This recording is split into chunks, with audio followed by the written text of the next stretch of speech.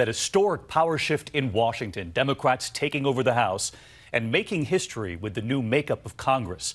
Nancy Pelosi, the first woman to ever be Speaker of the House, now returning for her second run in the role, calling the session to order with her grandchildren, inviting all of the children and grandchildren in the chamber right up to the podium.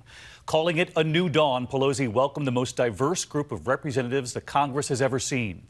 And in a surprise move late today, President Trump appearing in the White House briefing room with his own message for Speaker Pelosi. And a reminder tonight, despite the pageantry we saw today, it is now day 13 of the government shutdown. 800,000 Americans are waiting to get paid. Many others won't even get back pay. Mary Bruce leads us off from the Hill tonight. With her grandchildren by her side, a beaming Nancy Pelosi made a triumphant return to power. The next Speaker of the United States House of Representatives. With the passing of the gavel, President Trump for the first time faces a divided Congress. 2 months ago, the American people spoke and demanded a new dawn.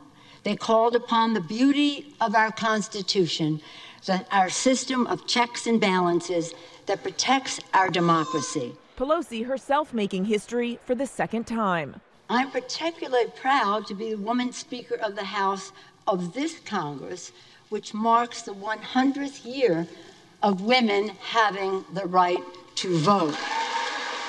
There are now 102 women in Congress, more than ever before. Among them, the youngest female member, New York Democrat Alexandria Ocasio-Cortez. Their diversity is also historic.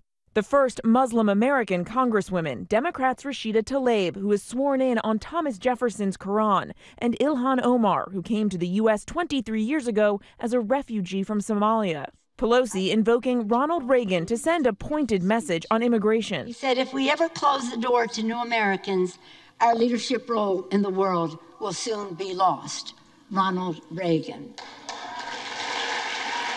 Your applause for Ronald Reagan. Then she summoned her grandchildren to the podium. Okay, do what we've all been waiting. I now call the House to order on behalf of all of America's children.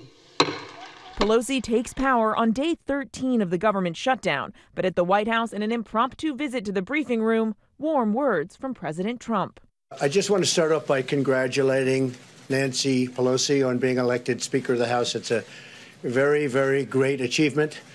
And hopefully we're going to work together and we're going to get lots of things done like infrastructure and so much more. But the battle lines are already drawn. Congressional Democrats, now armed with subpoena power, are preparing to investigate all aspects of the president's administration and campaign.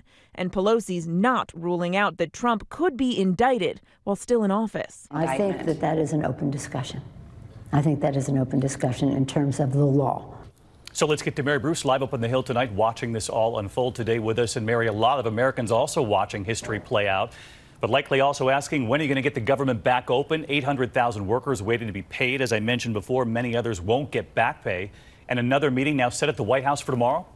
Yes, but David, so far talks are going nowhere. And today the president is again digging in, insisting he will build his wall, even though Democrats say that's simply not going to happen. Despite all this, the two sides are going to sit down at the White House tomorrow and go another round. David. Mary Bruce leading us off. Thank you, Mary. Hi, everyone. George Stephanopoulos here. Thanks for checking out the ABC News YouTube channel. If you'd like to get more videos, show highlights, and watch live event coverage, click on the right over here to subscribe to our channel. And don't forget to download the ABC News app for breaking news alerts. Thanks for watching.